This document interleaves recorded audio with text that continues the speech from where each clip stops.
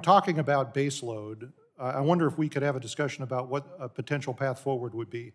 So obviously, we are trying to rekindle some interest in fission energy, but there have been very promising developments in fusion energy, and I know you had a question on this from my co-chair on the Fusion Caucus, Ms. Trahan. Could you talk about the future you see for fusion and maybe your level of optimism that that could be part of the solution to the problem? So for a couple of decades, there was not much innovation in the material science and other areas around fusion. There was a lot of innovation in batteries and wind and solar.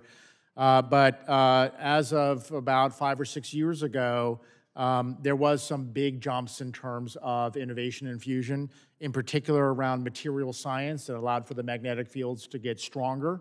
That really makes the possibility of a net-out fusion possible. The NIF announcement at Livermore was great, but that was not made to be a power plant. That was dealing with the weapons program, so it wasn't made to be a power plant.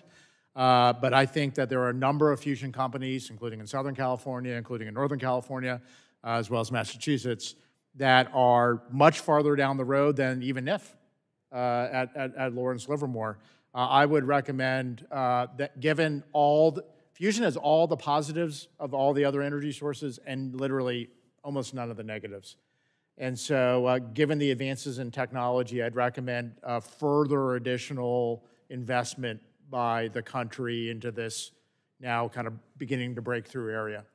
Right. Yeah, I agree with you. I think it has the potential to really revolutionize this space and solve a lot of these big, hairy societal problems that we've been grappling with. But I see I'm out of time. I'd ask you a follow-up question about this, but let it suffice to just say that I think it's going to require more than just investment.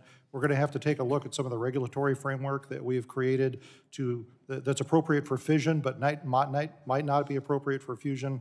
I think we're going to have to amend the Atomic Energy Act to try and create a framework that works and that really catalyzes the growth of that industry. But I want to thank you for your testimony. Thank you to all of our witnesses. I really enjoyed the hearing today. I'll yield back.